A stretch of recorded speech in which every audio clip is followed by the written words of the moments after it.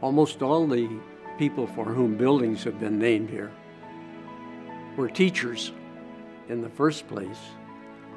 Some later got into administrative work, but they were always very much interested in the well-being of students. And many of them taught here for many years prior to having buildings named for them.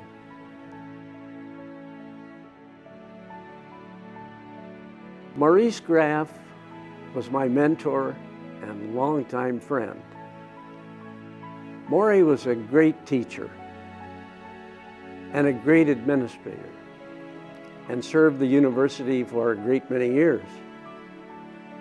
I think the most important thing I learned from Maury, and I think that would be true of the other deans who served with him, was how to be a good administrator.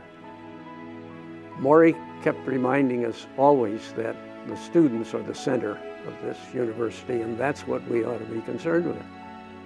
But his impact on this university was perhaps greater than anyone that I knew in the years I was here.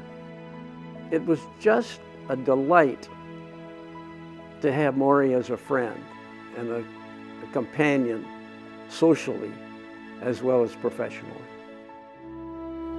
One of the most pleasant days that I ever had on the campus was in December of 1959 when I introduced in the Graff Main Hall auditorium a young senator from Massachusetts named Jack Kennedy. This, of course, was before he had announced that he was going to be a candidate for president.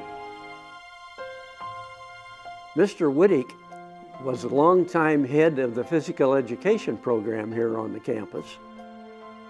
Although he taught boxing, which he didn't really want to teach as far as a physical education course, it was expected as a self-defense course. And he had a student who kept just kind of egging him on and egging him. So finally he put the boxing gloves on, and of course in the process the young man had wished very quickly that he had not prodded his professor. He was highly respected. His expectations of their talents and their work was similar to what he was willing to do himself, and he set a very good example.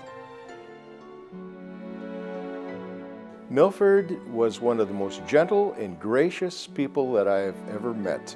I can see why he was honored by his colleagues. All the chairs of the departments considered to name the building after him. The building was opened in 1965 when I joined the faculty in the geography department. We would have lunch together in the lounge, and Milford would always join us. He had a rather interesting way of eating his lunch. After he finished his sandwich, he'd pull out an apple and his penknife, and he would sit there and turn that apple ever so carefully with that penknife and get one continuous peel, and it was absolutely perfect. Here is the newspaper article from the La Crosse Tribune, published on April 1st, 1951, April Fool. Miss Emma Lou Wilder, for whom the new dormitory is being named, has been a member of the faculty for over 25 years. I was privileged to be asked to open this time capsule. It's been fun for me because I was at the ceremony at the time these items were put in. When I go through this, it brings back a lot of memories. Most people would agree that those were some of the best times of our lives. It set a good foundation on which to build the rest of our lives. These were very happy times for me. She was a very progressive lady, and I think that the fact we're going to have a new building for academic excellence would be greatly supported by Miss Wilder. I do feel very honored to have my name on that building.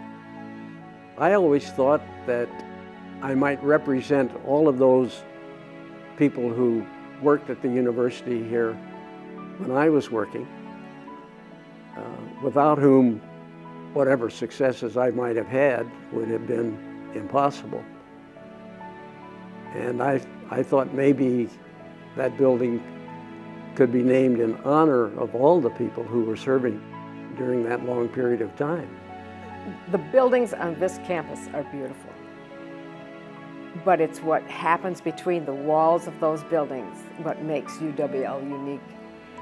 When students come into those buildings and meet new people and discover new ideas, they're creating memories that will last them for a lifetime. This is the centennial year of the university, and it has been my privilege to have been a part of this university now for 56 years, which of course is more than half of the 100-year period. That's what pleases me most.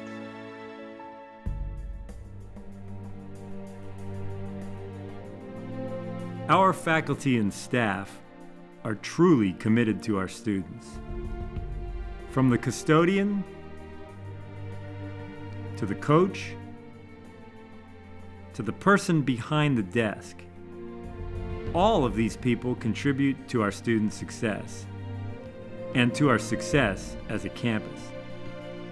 That's what we need to celebrate, working together as a team to make each other better and to make UW-La Crosse a special place.